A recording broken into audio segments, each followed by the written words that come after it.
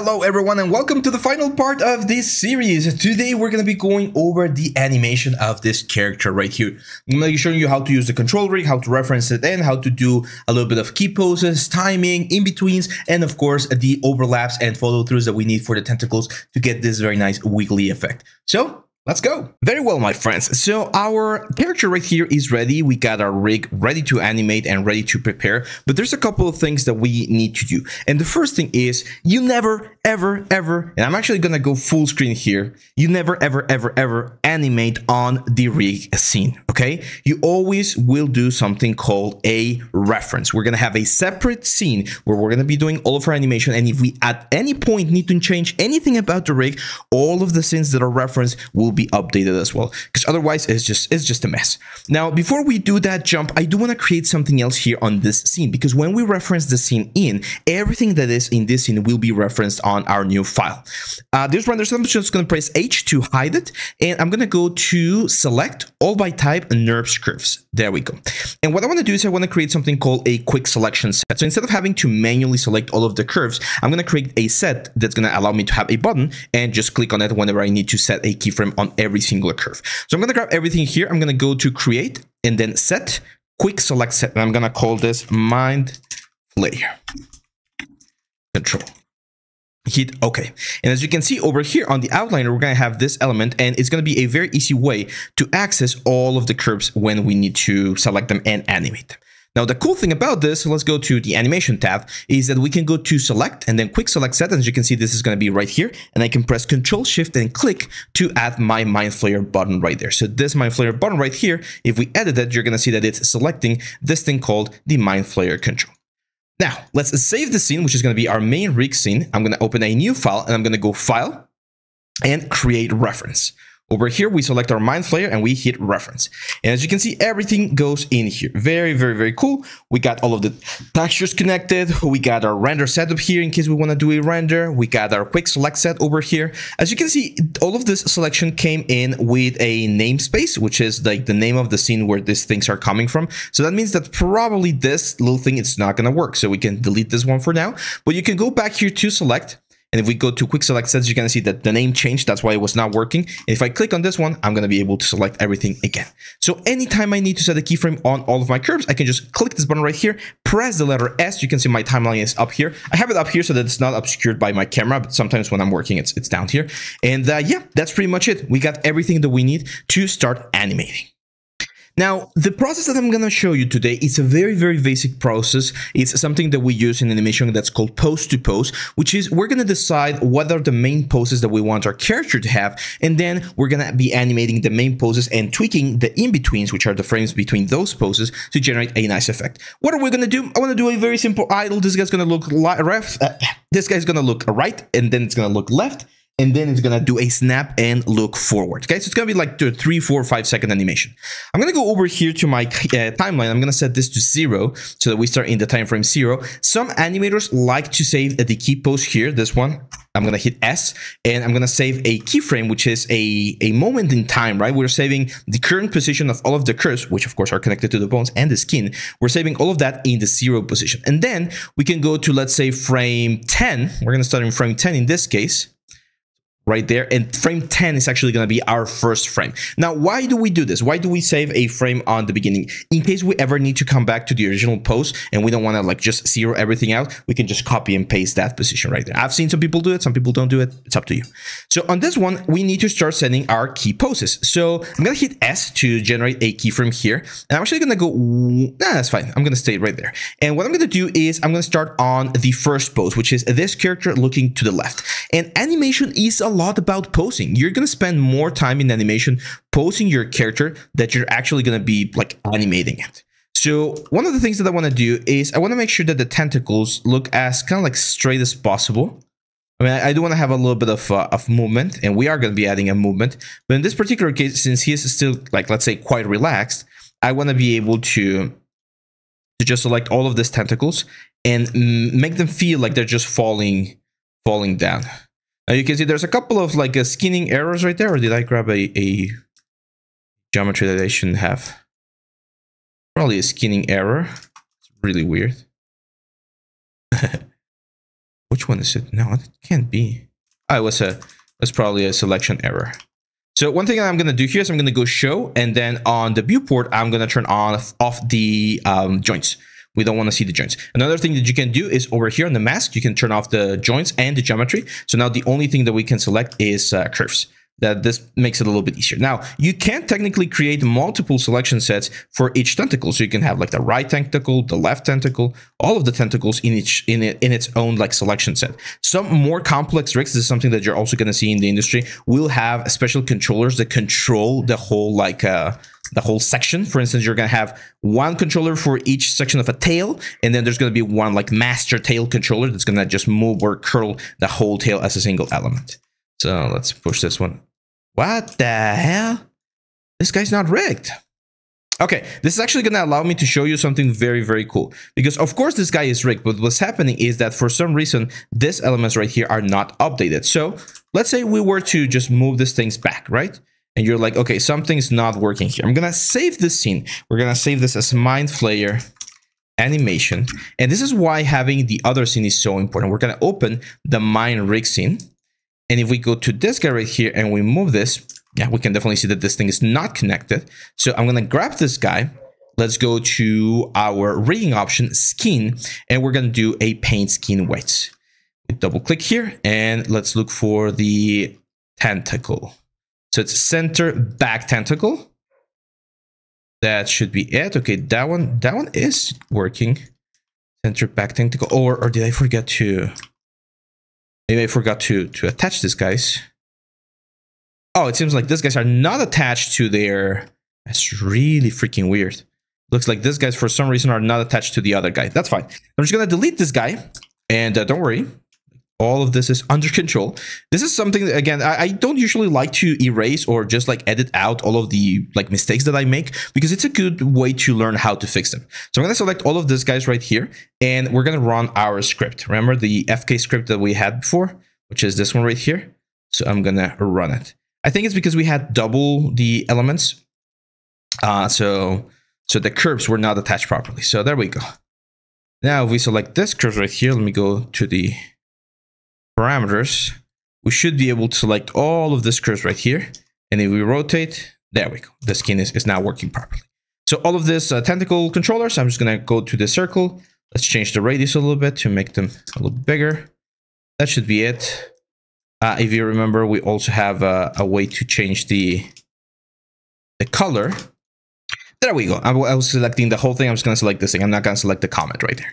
So that's it. So now, as you can see, this element right here is, or should be, working a little bit closer to what we were expecting. Of course, this tentacle group right here, we need to parent it to this controller right here. So I'm just going to hit P, because if we move this controller right here, we want to make sure that everything moves together. Cool. So we save the scene with all of the changes and updates to this one. And if we open the animation file right now, you're going to see that even though this character is already posed, if we select this guys, we're going to be able to update their position. So this is exactly why referencing a file, an animation file, is so important. So we're going to grab all of these guys right here. Let's get them down there. And there we go. So that's going to be our first pose. I'm going to select the whole thing and hit S. And it's going to be a relatively slow movement. I would say like probably like 10, 12, maybe 14 frames. So I'm going to go frame 14 right here. I'm going to rotate the chest a little bit first. This one right here. And then I'm going to rotate the neck. Make him look the other way. Kind of like this.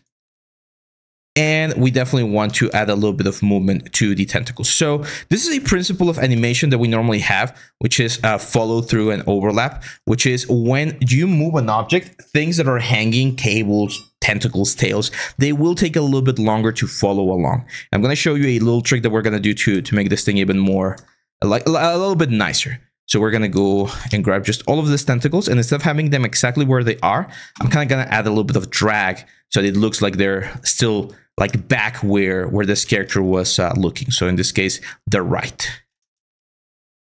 All of these guys, they're going to go towards the back a little bit.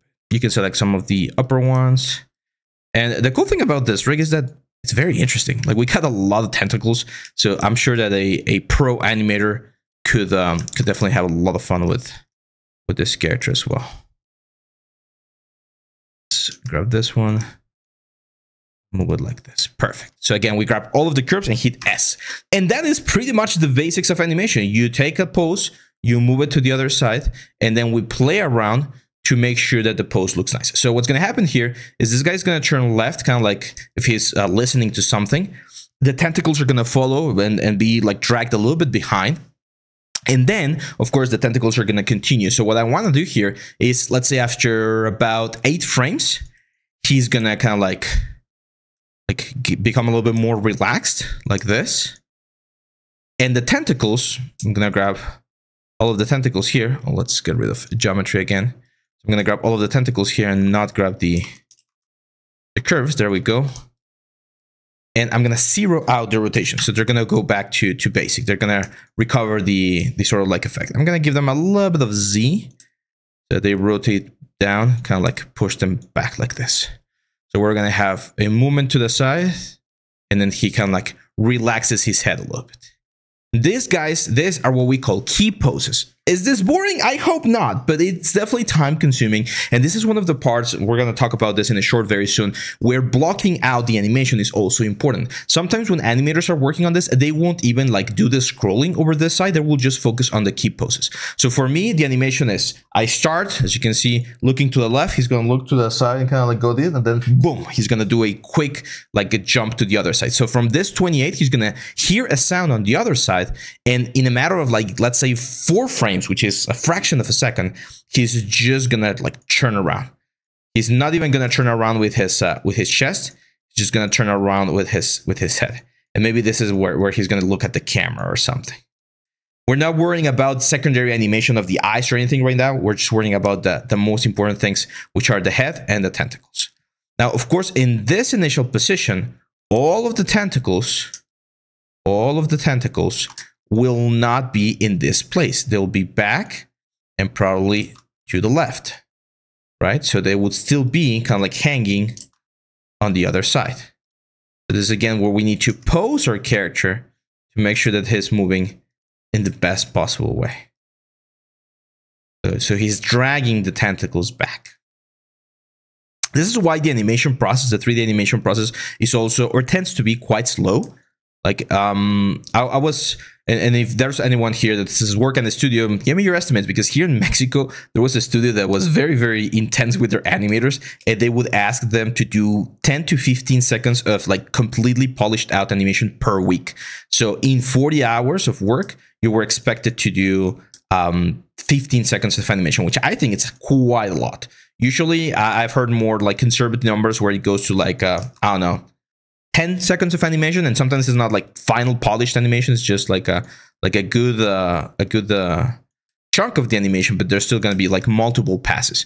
Again, in big companies like Disney, there's not only one person doing the animation. There's usually one person doing the blockouts, one person doing the splining, one person doing the facial animation. So there's one person doing simulations, hair, cloth. So it's a whole department that works on a single character. So I don't know, for instance, Iron Man, right? Like there's going to be like 5 or 10 different people working on the animation for Iron Man, and each person is going to be animating something slightly different.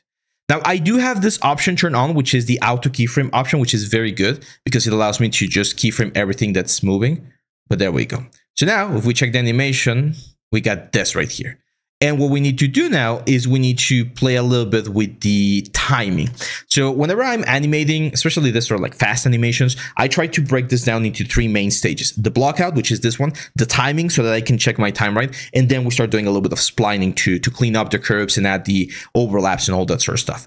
So if I take a look at the timing, that's a very, very fast churn. Like 14 frames looks like a very, very fast churn. So I'm going to grab all of the elements right here, press a shift and drag so that I can select all of these keyframes. I'm going to give myself a little bit more time, like 38 frames. In this case, it's 28, right? Because we're starting in frame 10.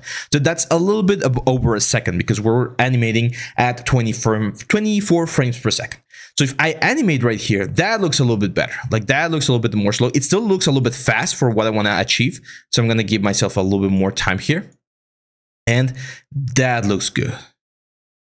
Now, this snapping here, or this relaxation here, where he's kind of like getting a little bit more comfortable. It also looks a little bit fast, so I'm gonna give myself like half the amount that I had before. And there are ways in which you can calculate this, but one of the best animator teachers that I ever had said that timing is a lot about feeling. So you need to kind of like feel the animation and feel whether it's too fast or too slow. So again, there are techniques like animating in 2s, in 3s, and things like that. But if you develop this sort of like sensitivity to when something is very fast or very slow, that actually really helps. Another thing that I'm doing here is I actually have my frames enabled. So if you go to display, heads up display, I do have my frame rate enabled. There we go, to make sure that I'm seeing real time and it's not lagging. If it's lagging, you're gonna have to do something called play blast. I might talk about that later. So we got that nice turn. That's a nice relaxation. I still feel like that's a little bit fast. Like I want that relaxation to be really, really slow to then go into this boom, like super intense effect that we're gonna have later on.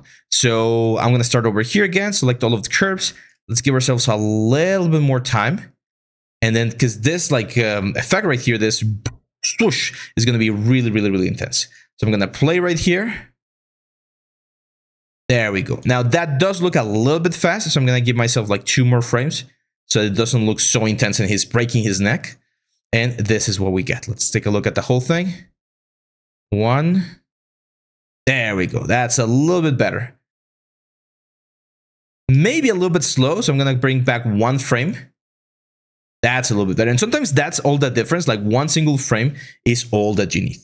Now, once we have this, I am gonna add a last pose. So from this one right here, I do want to add, again, not like a relaxation pose, but just like a pose, a follow-up pose where he just kind of like goes down here. And the reason why I want this is because at this end pose right here, I again want all of the tentacles to go back to the beginning. So all of the rotation is going to be set to 0. So he's going to kind of like go here. The tentacles are just going to move. And I'm going to show you in just a second how to make them flop a little bit more so we get a nice effect. So if we take a look at the animation, we get 1, 2, there we go. And as you can see, that already starts looking like quite nice. We get an interesting effect on the whole thing. The tentacles definitely look a little bit stiff right now, but we're going to be working on that to make sure that they look better. So once we have this, we can start working a little bit with graphs, just splining as we call it. So I'm going to select all of the splines right here. And the first thing I'm going to do, very simple like thing that we can do, is just change this to spline tangents. This is going to kind of like soften them up. It's kind of like adding a smooth modifier to the animation. And that automatically is going to make the whole animation look a little bit more, just more smoother, as you can see right there. It doesn't always work. Like there are some curves on the character that aren't going to work. For instance, feet. I hate using splines for feet because then the feet kind of like start sliding on your character. So that's not something that you want to do. But in this particular case, as you can see right here, all of the things are just kind of like flowing and giving us this very, very interesting effect. So once I have this, once I have my splines, my timing, my position, my key poses, I like to do a second pose or a second element of what's the word of yeah, just key posing, right? Like I just want to go to my key poses and fix, straightening the curves, like change the way that the main poses look, because after this we're going to start doing overlaps, and when we do overlaps it becomes a little bit difficult to come back to the main poses. So I'm going to pause real quick and I'm going to do a very quick cleanup of the poses. So for instance, on this pose right here, I'm probably going to curve the tentacles a little bit more. Don't worry, I'll show you before we do the next step, but I don't want this video to be super long. So I'm going to clean some of the curves here. And once we have all of these curves ready, I'm going to show you the final result. So here we go. So now the whole thing is polished, as you can see, and pretty much what I did is I went back to each individual pose and I made sure that the pose looked really cool. This is one of the secrets I will say about animation. Like if you make sure that your key poses look cool on a sort of like stop motion effect, then linking them together becomes a lot easier. So as you can see, we got very neutral pose here on the side, kind of like an idle. And then we got this very cool effect where the tentacles start kind of like floating to the side because of the movement of the head. And then we like let those tentacles kind of like rest a little bit right there. I'm probably going to change just a little bit here on the main tentacle. And then look at this, like a very intense pose on this side when the whole tentacles are going to be moving on the other direction. Tentacles, tails, all of those things are very important to know how to do properly. So yeah, this is looking good. Again, I'm probably just going to fix a couple little things and now I'm going to show you how to do the overlap. Now, to do the overlaps, what we want is we want to create a little bit of, extra movement, extra swing on the tentacles. So we're going to be adding something that we call the secondary like poses or the in-between. Sometimes you refer, or you will hear these things be referred as in-betweens. So for instance, on this first kind of like movement right here, if we just leave this thing exactly like it is, what's going to happen is the tentacles are just going to like kind of like settle into space, and then they're going to start their acceleration on this side. But what's usually going to happen is after this thing kind of like settles right around, I would say there, the tentacles are going to continue moving a little bit to the other side. So I'm going to grab all of these tentacles right here. I'm going to add a secondary pose to the tentacles only. Okay, I'm going to add a secondary pose where the tentacles kind of like swing to the other direction. And what that will do is we'll have a very soft swing of the tentacles going like this. Okay, let's grab this one right here. This is where, again, having like multiple quick sets might be a good idea. We're using the rotation. Thanks to the fact that all of the rotations are aligned, it's very easy to just like rotate them based on the camera position, as you can see right here. Grab this inner tentacle.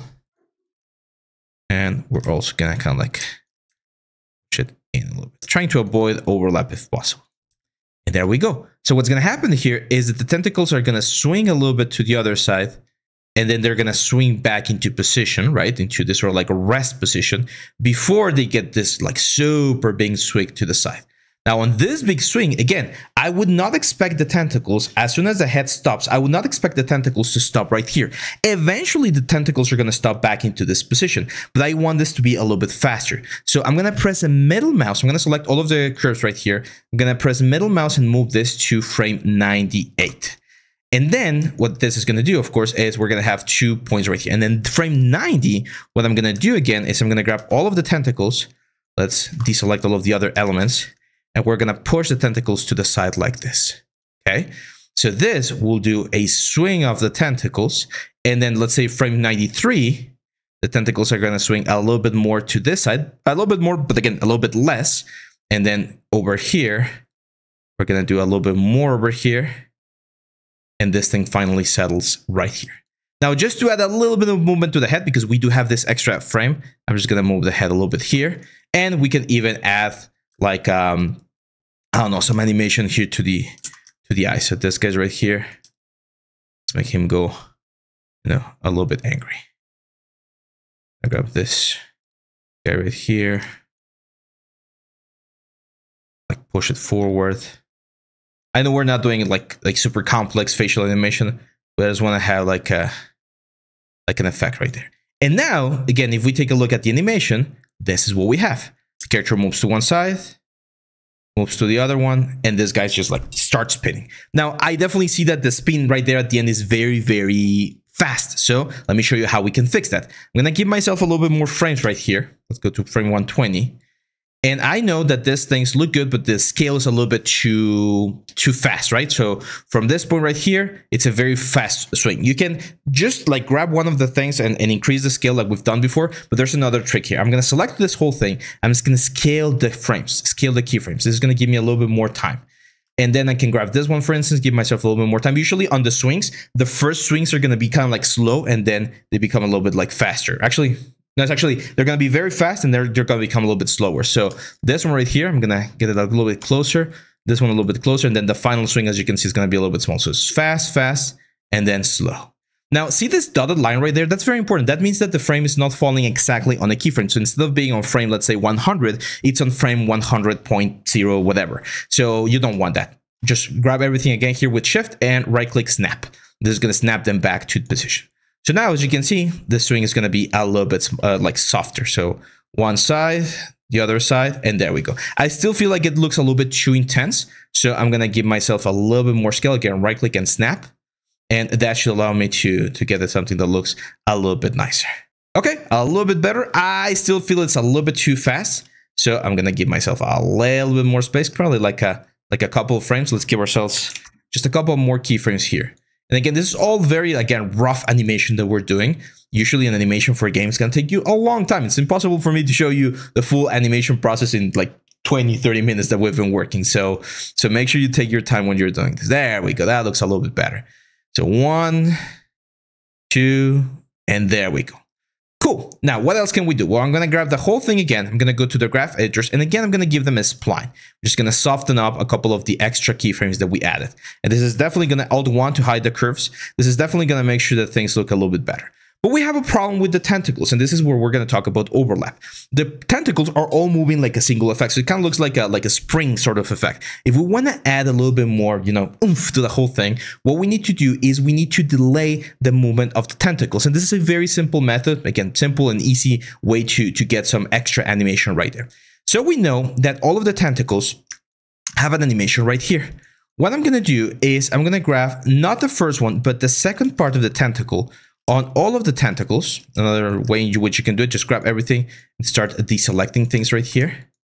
So let's deselect the top tentacles right there.